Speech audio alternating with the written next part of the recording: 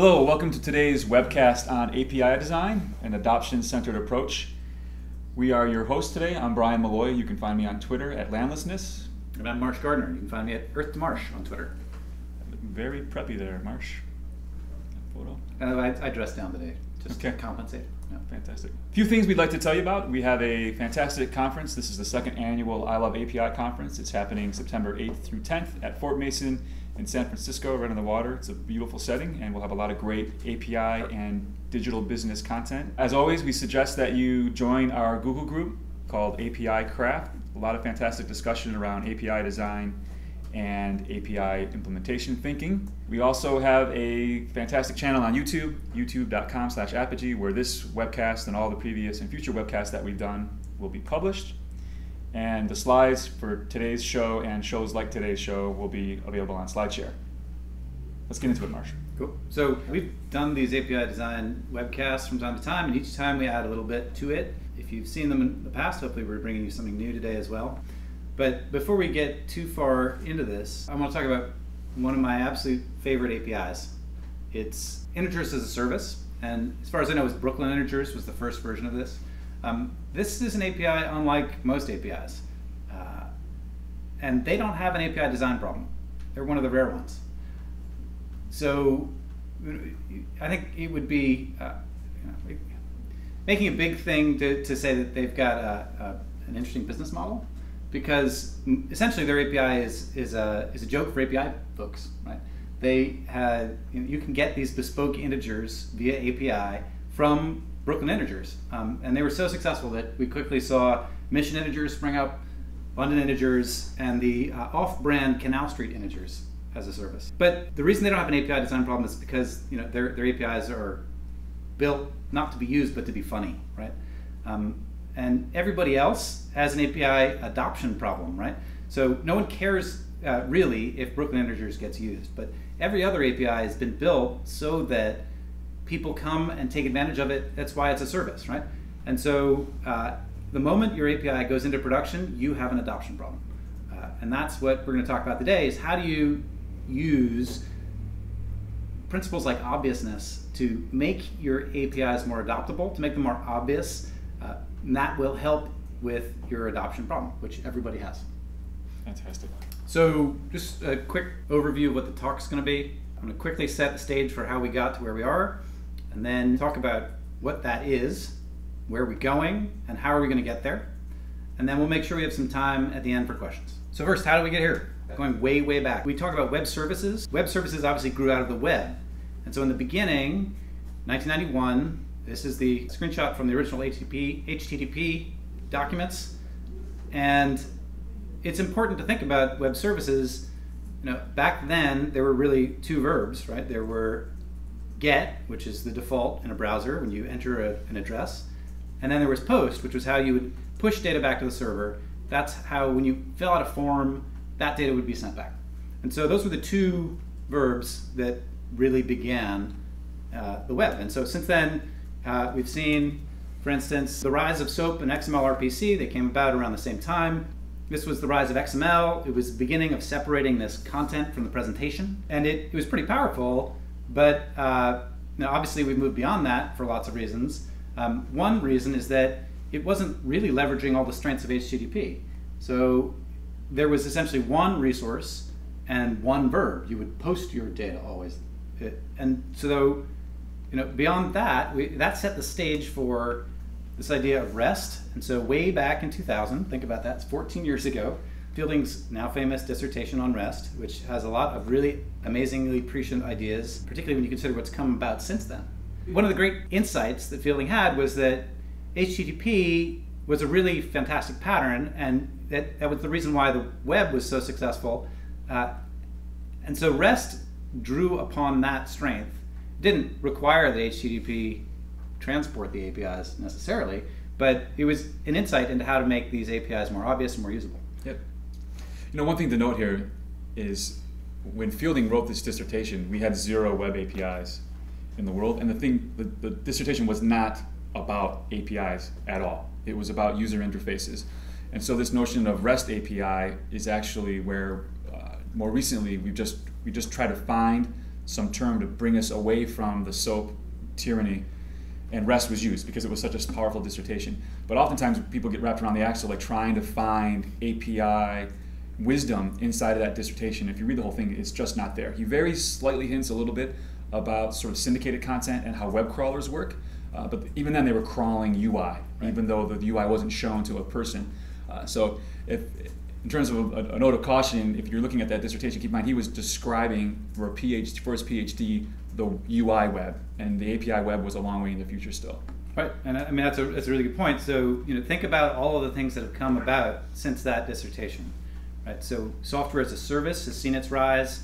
Web mashups, remember them? Yeah. Those were a big deal back in the day. Virtualization, like the idea of Amazon Web Services. User experience as a discipline that came about a large part because of mobile and this sort of new human-computer interface that we had. And then mobile has been a tremendous pressure on APIs in general. And all of these things have come about since the REST dissertation. And for those of us that have been around for a while, when the first serious web mashup started showing up, it was usually like Flickr and something else or Google Maps with some data on top of it. And those of us that have been in the service-oriented architecture business for a while, it was just like a palm to the forehead where you're like, oh my gosh, all that stuff that we've been talking about, selling these really big Java, UDDI implementations for SOA mashups, really had very little fruition from it. But then on the other hand, the web guys were just like cranking ahead, doing the cool mashups that we were selling and talking about. And I think that just speaks to the power of how the HTTP web mashup won. And that's, I think everything we're doing is actually, that is a very important like epoch moment for the era that we're currently in. And it's also a big point in time because it got us away from XML, right? When you had XML, you had to parse that in the browser. And now with the rise of JSON, you had this JavaScript object notation that was native to the browser. Yeah. And so there was no parsing hit in the same way. So a whole new class of developers were able to be productive with those APIs. And then since the iPhone, we've seen the rise of app and the decline of web. Now I don't think web's going anywhere anytime soon. It's going to be there for a while, but it's interesting to look at the trends and see how have these words in a Google trend compared over time. And really, apps have already won. It's clear, we've seen it in the data in lots of ways, right? There's more mobile traffic now happening than web traffic. That's a big deal. So that chart is showing Google search. Right. So this is a Google Trends comparison with a search term for web versus app. Got it. Now, is that perfect? No, but it does. It's very illustrative of the trends. And that's sure. as much as important as anything. And then this is a screenshot from one of my favorite video games, Civilization, and it had this idea about it that technologies beget technologies, that you need to, that innovation drives more innovation, right? And so if you think about what's happened in the last 14 years since the REST dissertation, what has that enabled and unlocked? Another interesting thing is that we've seen these dual revolutions in computing with virtualization and with mobile over the last 7 years or so. Every time there is a revolution in computing, it tends to be roughly 10 times the size of the previous one. So apps will be 10 times bigger than the web, roughly. And what comes after that, whether that's Internet of Things, looks like it may be 10 times that or 100 times the previous generation. So that's how we got to where we are. So where are we now, right? So you always run the risk of this high architecture, designing structures, forgetting that people need to live in them. And it's important to remember that these services all work because people care about them and use them, right? And the people who are working with the APIs, those are developers. They're people too. So you run the risk of designing these beautiful structures and forgetting how to make them usable and livable, right? And so we'll come back to this in a few slides, but really this is thinking carefully about architecture, because that's what REST is. It's an architectural style. And you could architecture means lots of things. And so just be considerate not to embrace it because it's REST necessarily, but look for the patterns that make it good. So we've done a lot of webinars and created a lot of ebooks and materials to try to help tell the story of API design. You can get a lot of these on our website. This is, as I said at the beginning, revisiting this. Over time, every time it gets a little better. And I think we have a new way of expressing what it is that makes this particular philosophy of API design work. API design brings out passion and controversy all the time. You don't have to go very far. The API Craft Google group, these are 3 screenshots from that. I mean, they're really like one true media type. That was an epic thread. There's no shortage of passion around this. So the approach that we've been sort of carrying the flag on is this sort of pragmatic approach where we just look around, we just observed how web APIs were working from the likes of Twitter and Google and Amazon and others, and said, you know what, it's interesting that none of these mainstream APIs use hypermedia, so what's going on with that? So there are two strong schools of thought around web API design. There are folks who are in this sort of this pragmatic camp, and there are folks who are in the hypermedia camp. I've come around a long way on this, like 180 degrees in my thinking. I'm convinced now that sometimes the right API design is hypermedia, and it's a matter of having the right tool for the job. So for example, in one of the Apogee labs here, we do a lot of stuff around the Internet of Things, and all of the stuff that we're doing around our API design is driven off of hypermedia. In fact, we use the Siren hypermedia standard. And what I think one of the key things we had to say, okay, when do I use like this kind of a simpler API design, and when do I use hypermedia? I think it comes back to the hagios constraint, which is the hypermedia the engine of application state? If you're talking about building a mobile app or some kind of typical UI consumer of an API, chances are that the client, the device app, wants to be the engine of application state, and that's kind of an indicator for me that you want to use the simpler pragmatic API approach. In the case of Internet of Things, there usually isn't a user interface involved at the API level. It's machines to machines talking with each other. You know, that your thermostat is going to send a message to an actuator, which is the furnace, or you're going to have your factory automation, robotic arms talking to the biometrics on the factory worker and things like that. In that case, you don't need user interfaces, and that's where hypermedia really, really shows its value. But the key point here is, when we're talking about this RV, think of it as one of many tools to put in your API design toolbox. And there's a little bit of a commercial here. Coming up this summer, the end of July, we're having an in real life version of the API craft group. We're getting together. This is the second time we're doing this, and it's a big unconference. So second and third day, we just get together in a room and we propose agenda topics, and whatever sort of emerges as the conference becomes the conference. But this year we're adding a very special session called a hypermedia panel and hackathon. And we're delighted that the 6 leading hypermedia standards will be represented by the authors of those standards. So Micah Mudson with Collection JSON and Uber, Mike Kelly with How, Marcus Lanthaler with Hydra, Steve Klabnik with JSON API, Jorn Wilt with Mason, and Kevin Swiver with Siren. They're all going to be in one room duking it out about what hypermedia approach is the best. So there are some spots left open. We limit it to just 100 people, keep it kind of small and intimate. So I highly suggest you go over to api-craft.org and register for a spot there, because that hypermedia panel followed by the unconference is going to be just fantastic. And where is the conference going to be held? It's going to be in Detroit, where it was last year. Yeah. Excellent. Which is actually where Sid Meier's is from, your favorite game maker. Oh, yes. Excellent. I met him once, actually. Good guy. Yeah. It was very flowing and flattering about all the great things he'd done. I'm sure he was impressed. And then one more thing of interest, if you're really into API design topics, we are putting together an API design course. It will cover this style, this pragmatic approach, as well as the hypermedia approaches. That should be in late June, early July. Look for that coming soon. All right, so back to this slide. So we wanted to what are we looking at? Get back That's to a Geary it's a Geary building. left. Yeah, which is beautiful. I mean, they're amazing buildings, and you should go look at them if you have a chance. They're worth going out of your way for.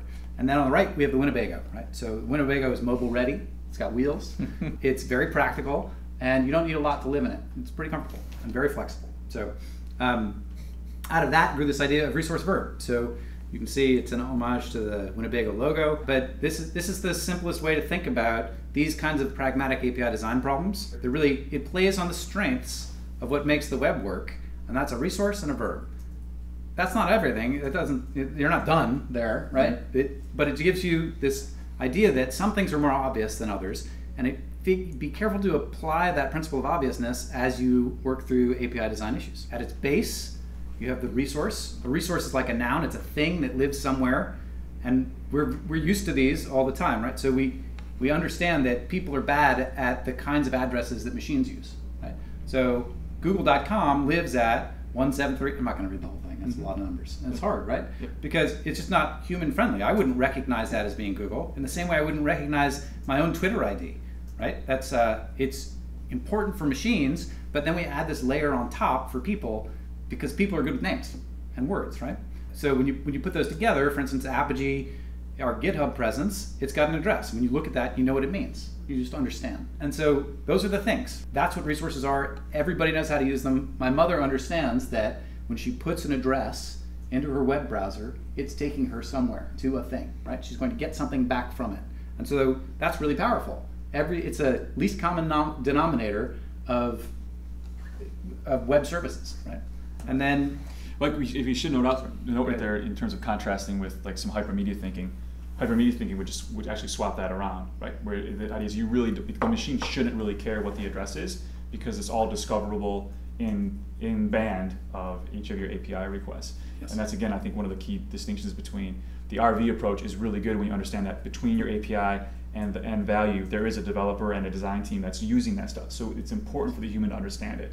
Whereas in the hypermedia world, you've got one machine talking to another, it really isn't so important that there's human readable stuff in there. Except the machines still don't know how to program themselves yet, right? Not until we get Skynet, right? And so actually, there's some guys from Bechtel working on a project. That is true. There's actually, that's good stuff.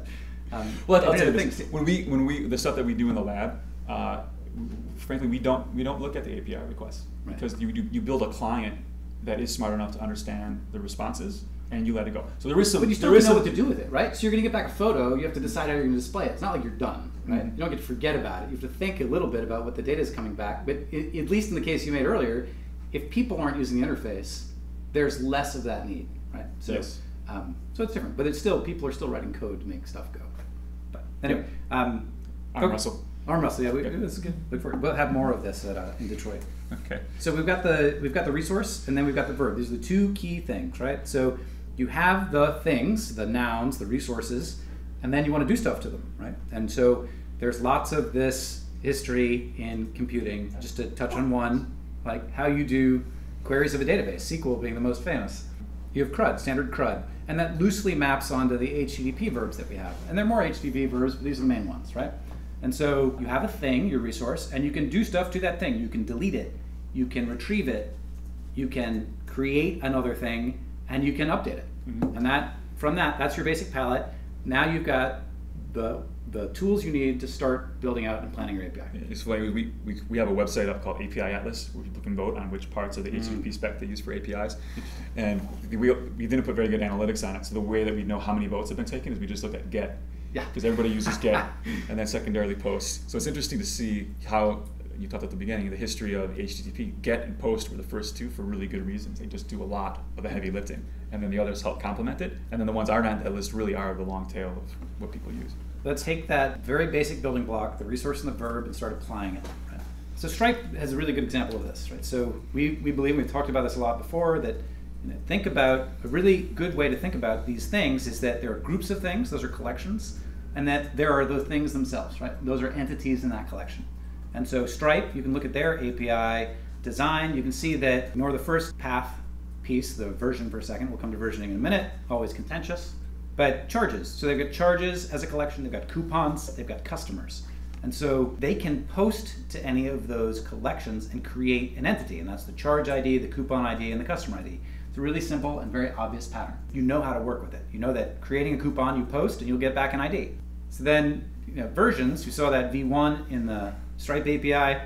There are lots of ways to do this. The problem with some of these, for instance, like Twilio, is that when you look at the Twilio API and you see 2010, it feels pretty old now in 2014, right? That's good. That's not a bad thing necessarily. At least it's stable, right?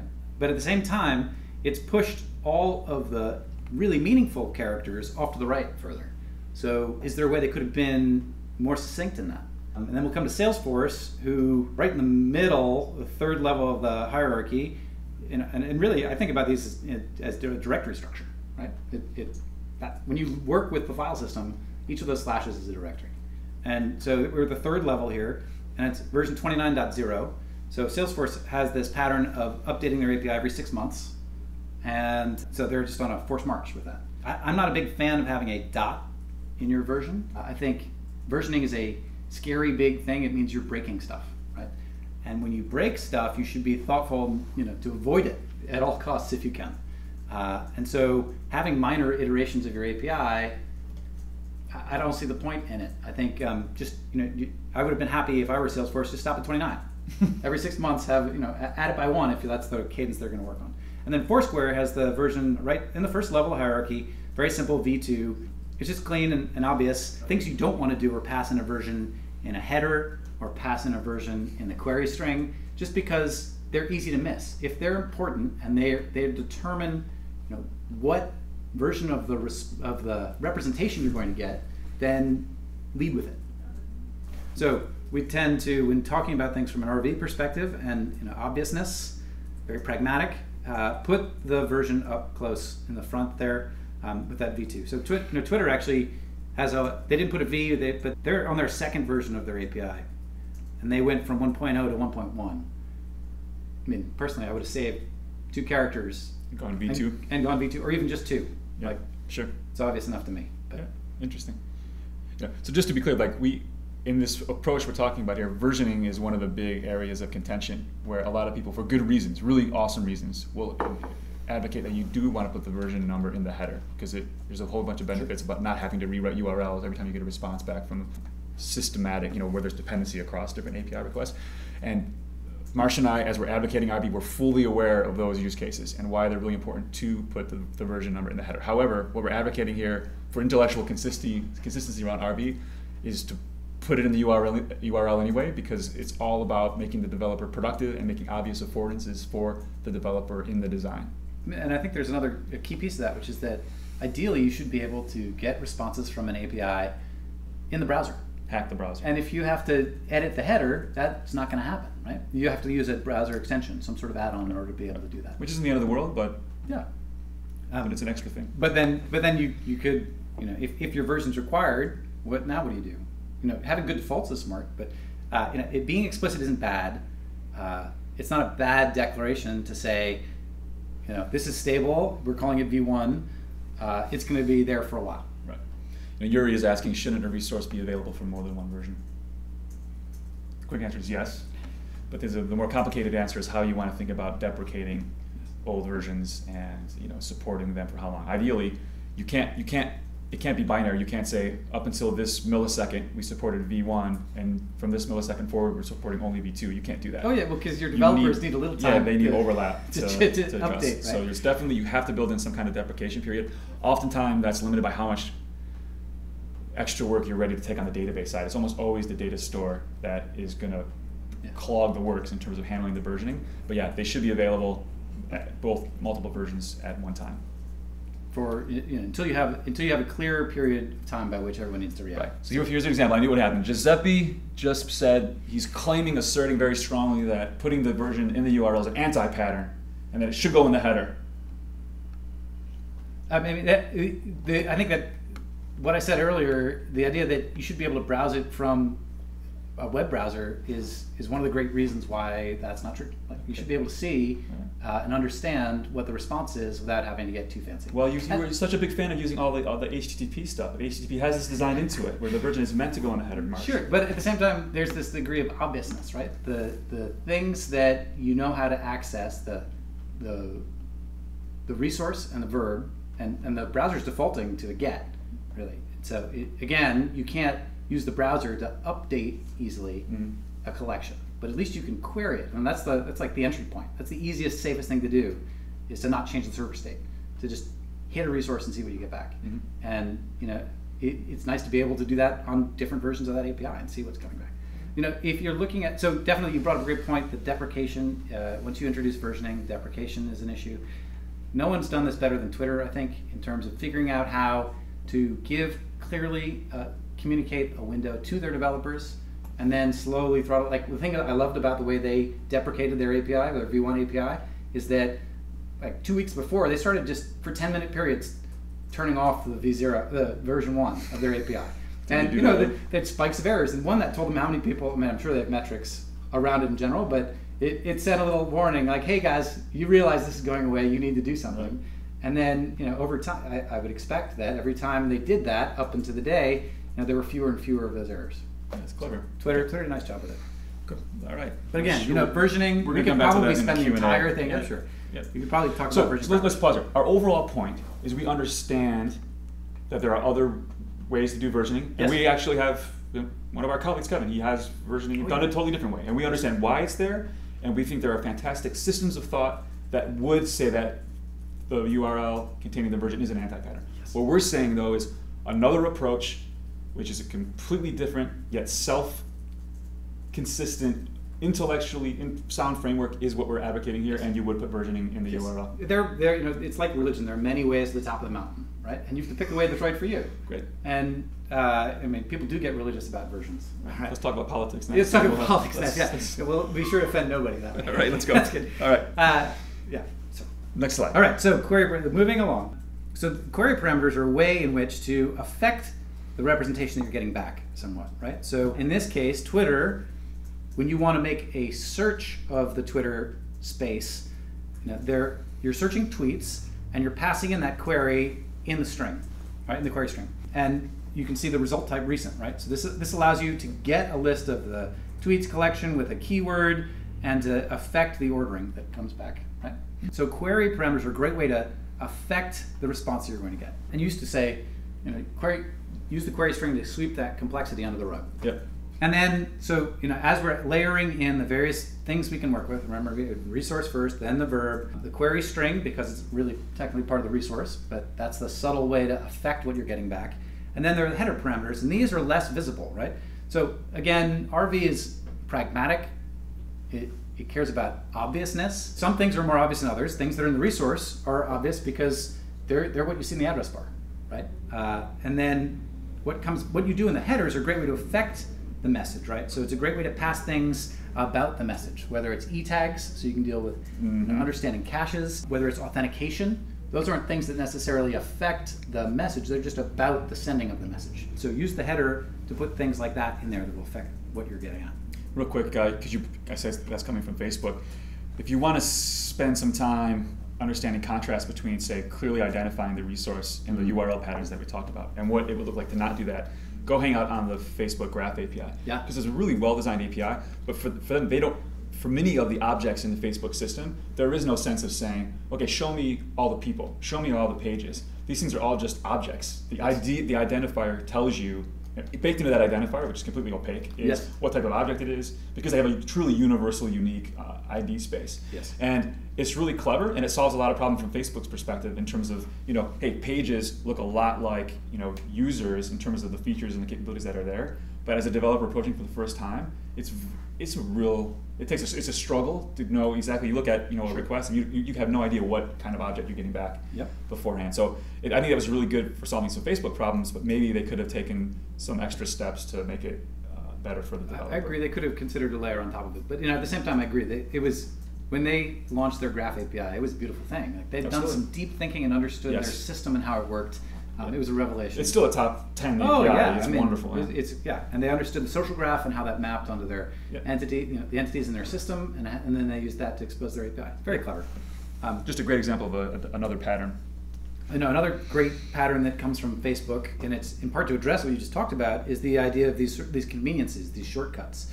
Like it's difficult to remember the ID of a user. It's not a human-friendly thing. So what can you do to make that easy for developers, the people who are using your API in code, right? The /me is fabulous. If you just attach your authorization token, your access token from OAuth 2, and you hit /me, you get back the information for that user, right? Very clever. LinkedIn has a similar thing. Their pattern was derived from the idea that tilde/ is Linux. Yes, the Linux is awesome, which it is. But seeing a tilde in a URI it is for developers. Yeah, it is for developers. But there are Windows developers too. And it says something about their personality and their style, which I like. Yeah. But I find the me to be more obvious. And then things like Foursquare recent check-ins. I mean, they realized that enough people were trying to get at the recent check-ins that they made a shorthand to it. Right. They were querying like order, date, ascending, descending, and limit, and instead just made it really simple. Yeah, it's really nice. So it's a great, that's like the extra level to add on top is how can you make this easier for the people who use your API, developers. Speaking of layers on top, are we going to talk about Dan Jacobson's orchestration stuff in this? I don't know that we will, but okay. we'll come back to it. Okay, cool. All right, formats. Generally today, good news is that a lot has changed in the 4 years since we started talking about pragmatic REST. Yeah. Really JSON first has come about. So if you look at SoundCloud, they came about at a time when JSON was not the obvious choice anymore. It was not yet the obvious choice. And so they had to deal with how do you represent formats. They picked a pattern that's pretty obvious for people who work with computers, file extensions, put a dot in the file type on the end. But you can see also something interesting here, which is that their default was XML. That's how old their API is. That tells you something. You know, I expect to see them deprecate XML sometime in the near future. And it's a burden over time to maintain both. So if you can get away with just JSON, do it. It's great. If you have to, you can certainly use an accept header and let the client say what format it wants back. But now you've again made it harder to access those resources in the format that you want via the browser. So in terms of obviousness, it's not terrible. It's not a huge mistake to put it in the URL, but it's also perfectly good to put it in the header if you like, and if you can, stick with just JSON. You know, really, I would say RV and pragmatic REST, the various, and the web, you know, designing web services ebooks that we've done in the past, they're really about they're keep it simple, stupid approach to API design. Like, you think about, don't overcomplicate it. And again, I think RV is just a better way to think about those things in terms of elevating the resource and the verb to the level, you know, that they deserve to be because of their obvious nature. Just to close out on formats for a second. So, you know, Will Norris put it best. I think he's at Google. XML versus JSON for APIs boils down to the idea that JSON makes it much easier to accidentally do the right thing. I think that's totally true. It also, you know, in terms of not having to parse data if you're building a web client or any sort of service that, on the web that's going to interact with your API, that, you know, JSON is the right choice. Sometimes you will run into patterns that don't well map onto the various verbs in the HTTP palette. This is going to happen. In fact, any of the APIs where you can have a search, any of the services like Twitter or Facebook, you know, it's nice to have a search resource, but search is a verb. There are times where, you know, generally you should avoid putting verbs in your nouns, right? Because that's what a resource is a noun. But there's some times where it just makes it clear. And so it's not terrible to do it, but just like good artists know when to break the rules, do it only when you have to, right? Another good example is, you know, if you're trying to convert, if you have an API that converted currency, there isn't really any sense to doing that as a post. You're not changing a server state, but you need a way in which to do this verby thing in this nouny thing. And but you know, I think a great example is DigitalOcean. You know, they have long-running processes. When you've got a droplet, when you've got an instance running in DigitalOcean and you need to reboot it, that's a verb. And it's not terrible to put it there. So use actions in your URL if you have to. It's not terrible, but avoid it if you can without torturing yourself. Absolutely. Auth. So OAuth 2 is most definitely the preferred authentication mechanism of modern APIs. It has lots of flows for lots of different use cases. Find the one that fits you. There are still some times, particularly in enterprise, where we see people who want to use OAuth 1 OA. If you want to be sure, if you want some message integrity and you want to know that the message hasn't been tampered with, that is a reason to use OAuth 1. It's not a bad choice, but again, OAuth 2 is a lot easier to work with for people. You don't have to sign every request, and so you can get your token. You do your dance. You get your token, and then you sign all your requests with it. That's easier for developers to work with. But if you have to deal with signing requests in OAuth 1 OA, you know, that's hard. It's not fun. It's a great comment from JC. Yeah, it's somebody. The comment is, I find it funny that OAuth 2 was mentioned in a talk called Adoption Centric. So it's a great point. Yes, it is. And part of the reason why is that it's important to have standards, right? Consistent standards are super important. OAuth 2 is the right way. It's like a valet key, right? It's a way in which to let, particularly with third-party apps, to let those semi-trusted applications run on your behalf. Yeah. And so as authentication does suck, no way around it, but it's there are parts of OAuth that are inherently complex because it's a complex problem. Yeah. The reason that we advocate for it is really actually pretty simple. It's almost like a Britney Spears problem. Like, she's popular because she's popular. Yep. Right. OAuth is, at this point, it's popular because it's popular, and frankly, and sadly, that's good enough. Yeah, well, but so he makes a good point. So JC then followed it up with saying that it's nothing against OAuth 2, it's the right thing for production. That's absolutely right. It is the exact perfect authentication scheme for production, but it's terrible for dev. Yeah. And that plays right into this slide. My favorite service handling the authentication problem is GitHub. They do a great job with this because they say, look, you should be using OAuth, but we're not going to make you do that because they understand that people they're going to be first-time API users of the GitHub API. Yep. And so they let you use basic authentication. They even have a mechanism to use that with two-factor authentication. That's a nice trick, which you should turn on if you haven't, because by the way, it's great that they enabled that. Cool. And then they also have an API key. Like, they basically say, use the auth that's going to make it easier for you, but you should be using this for production. If you're going to use this in production, you should be using OAuth. If we map this back to RV first principles, our first level of advocation is always provide just one way of doing something. Yes. The anti-pattern of that is what you see at Foursquare, right? They let you, going back to how they do the format, right? You can either specify the format in the URL or you can specify it in the header. And because of the way HTTP works, you can actually send both. Sure. Right. So they have a little asterisk in their documentation that says, if you send us both, We'll you put XML in one and JSON in the other, we're going to choose this one. Yeah. And that's what we're going to get back. So it's very confusing. They don't say which one they would prefer that you use. So that's a really bad pattern. I think what GitHub has accomplished here is they say, we really want you to do this one way. This is the way we vastly produce a whole paragraph on why we think you should use OAuth. Yeah. But if you don't, here are the other ways to do it. And I think in terms of a compromise on the design philosophy, that's a pretty good one. If you have to provide multiple ways of doing something, first of all, don't. But if you have to, then be very, very clear and outspoken about which one is the one that you prefer. Yes. And another great example is that if I want to write a script for my own personal use to get at my data, and I'm not planning on building an app for anybody else, then OAuth 2 is overkill. Right? I just want to write a simple, quick script. All that does is slow me down. And maybe I even share my script out there on the web, but it lets people deal with it on their own terms. Right? Think carefully about it. Authentication. There are times where you should have more than one kind of auth. This is one of those great violations of the principle you stated. Yep. Dates. So let's start at the bottom and work up, since we just left Foursquare. The Foursquare uses epoch time. And epoch time is nice because it just counts milliseconds from 1970. And so they sort really easily because they're numbers and they just keep going up. But I've known people who can look at epoch time and do the math in their head and have a sense of when that, I don't know when that date is from. Probably tell you something about this slide when I created this slide originally, if we went back and look at it. But there are easier ways. Epoch isn't bad, but it's not very human friendly. So then we'll jump up to Twitter here at the top. Twitter has their own time format. I don't recognize that time format, but I find it difficult to work with. It's probably because Twitter was so early that they settled on that format to begin with. But Bing, I'm going to call Bing out here, is the one that does it right. There's an ISO 8601. There's an actual spec that's standard for dealing with dates and times. The beauty of it is it's this perfect marriage of something that machines can sort and know easily which is newer or older, but that doesn't lose the sort of readability that people need to be able to work with the dates. So, it's not wrong to use epoch time, for sure, but in terms of thinking about what's easier for the developers who are working with your API, who are trying to understand things, using ISO 8601 is a really good option. Great. Filters, these are fun.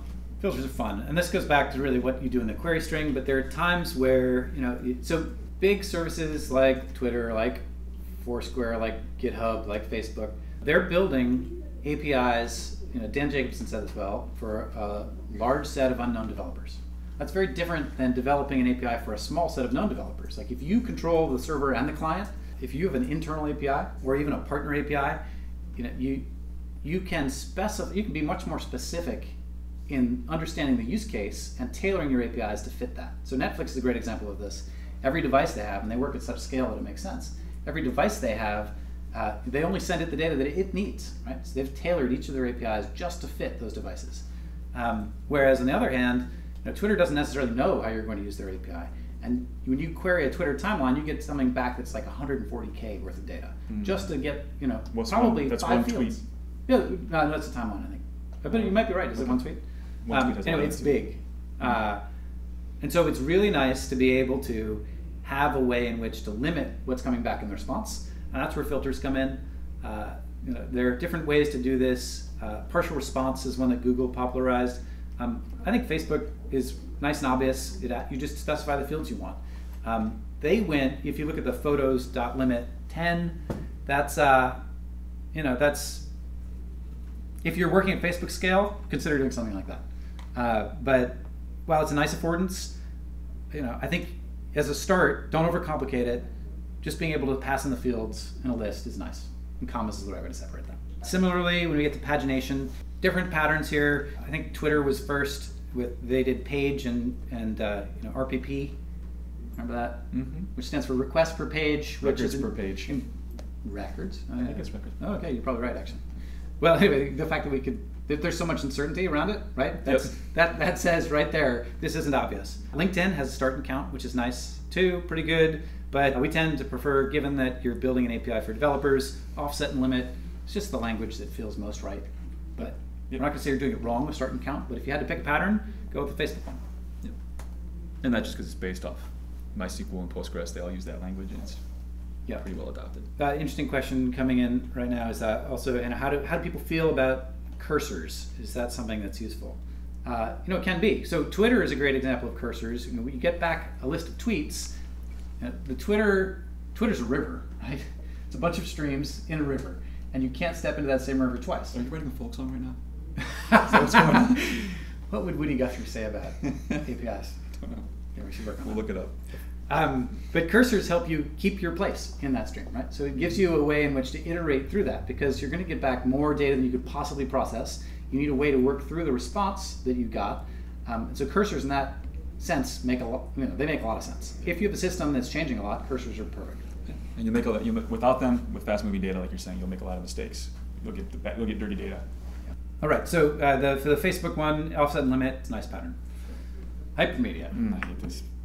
Yeah, well, I mean, it's good. It's a nice framework. It's nice to have a framework to talk about, right? And so Martin Fowler famously, this is the Richardson maturity model. Mm-hmm. So Fowler illustrated it this way. Talks about the glory of REST, and this is really talking back to Fielding's dissertation. We got the resources. We've been talking about that. So the swamp of POCs, we know we escaped that. This plain old XML, and then resources. They're certainly a level of obviousness. You can see verbs. So right now we're getting resource and verb. Those are your basic building blocks, and then it's not until you don't get to heaven without hypermedia, and heaven being REST, right? And that is the constraint. Hypermedia is not an option if you want a REST API. But that doesn't mean you need a REST API. You need to consider whether you need a REST API. I think if your biggest problem is that clients are breaking, hypermedia might be a great fit for you. But if your biggest problem is adoption, trying to get people how to understand and use your API, then just the fact that you have hypermedia isn't going to fix that. So make sure that you're not neglecting this level 1 and level 2. Those are the basic building blocks that people need. And then hypermedia is what the machines need on top of that. So hypermedia is great, and there are times even where hypermedia is good for people. So like when you get back, just to go back to the thing we had a moment ago, a question about cursors. If you get back a list of results from a collection, collections need to be paginated so that the clients don't choke when you give them everything, right? And so you paginate your response, and now you've got to iterate through it in some way. So you can do that limit and offset. That's good, but you can make it even easier with hypermedia, right? If you have a previous and next that actually does that calculation for you, that's fabulous. That's a case in which hypermedia is making it easier for people and machines. Yeah. So don't focus on hypermedia as your primary problem, is all I'm trying to say. Focus on the things that people need in order to be able to understand how to use your API so they can build it, and hypermedia is a layer on top of that. Let's talk a real quick example of hypermedia because someone has prompted us to give a simple example. Sure. So an example of an API that doesn't have hypermedia, let's say for example a Twitter status update. You just want to do git on a specific tweet. What's going to come back to you is the name of the person who tweeted it, the actual status message, the timestamp, a bunch of things about that tweet. What won't be there, because it's not a hypermedia API, there won't be the ability to say, how would you reply to that tweet? How would you retweet that tweet? That would come from a hypermedia API. So a hypermedia API version of that would say, give me all that stuff that you already gave me before, but then tell me what are the actions that I can do based on being at that current state. And then it would say, here's how you do an HTTP post to this URL with these parameters in order to reply, or this is the HTTP method you use to retweet that. So it's pretty much a hypermedia API looks a lot like a UI from the web world, right? Yeah. If I do that same exact request on the Twitter UI, I look at the tweet and the buttons for retweet, or the links I guess there, for retweet and quote tweet and reply, they're all right there in the UI, right? So because truly the browser is the engine of application state in that case. Yes. I'm sorry, the server is the client. Yes. You know what I'm talking about. Yeah, I know what you're saying. So, but what's interesting also is the options verb is basically that kind of thing. Options is a verb that says, what can I do with this resource? And so it's quite similar in some ways, Yep. Except it's telling you the HTTP verbs, which isn't necessarily giving you the actions and the semantics around that. It also requires another request, and that's not good. So Hypermedia basically simplifies that, and that's one of its benefits. Yeah, absolutely.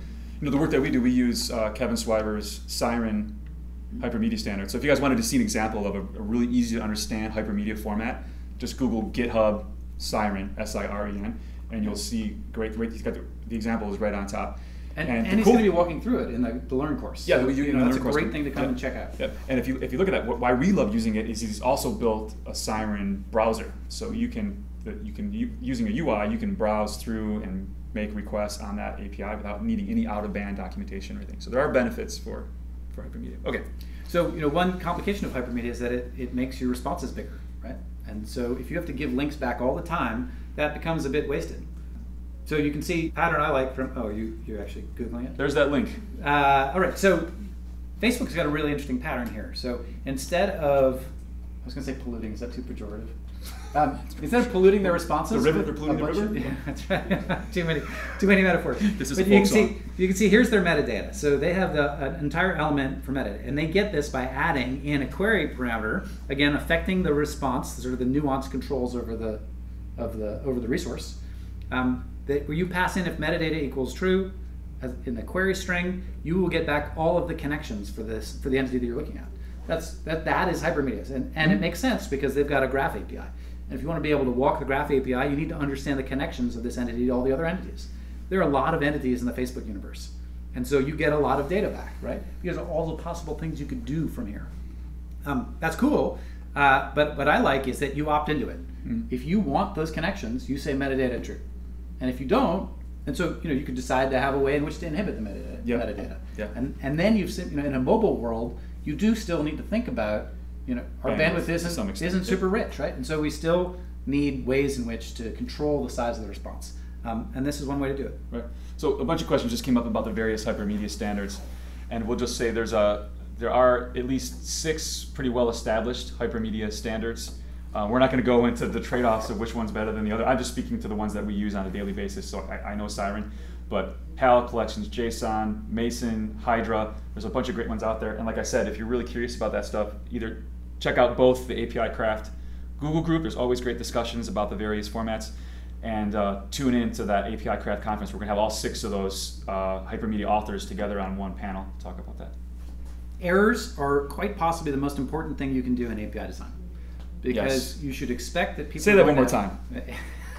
How you handle errors, things are going to go wrong. People are going to need to learn from their mistakes. They don't yet know how to get the thing they want, and figuring out how to handle those error cases is super important. How do you give people the information they need? It's one of the strangest things to convince people, because all of us that are developers, we all write code error first.